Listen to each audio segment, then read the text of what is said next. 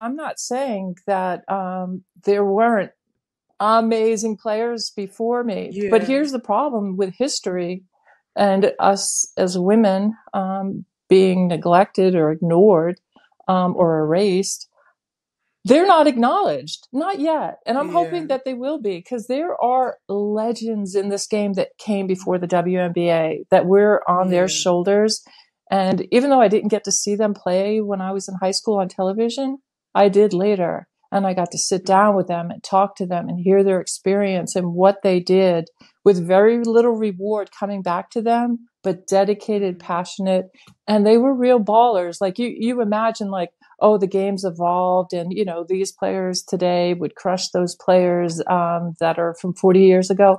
Not necessarily. I mean, I'll take Carol Blazejowski any day of the week. I'll take Cheryl Yeah. Miller. I mean, Cheryl Miller? I'm going to Yeah. take Cheryl. I mean, that's one of the greatest, tragedies that she didn't get to play in the WNBA, because Yeah.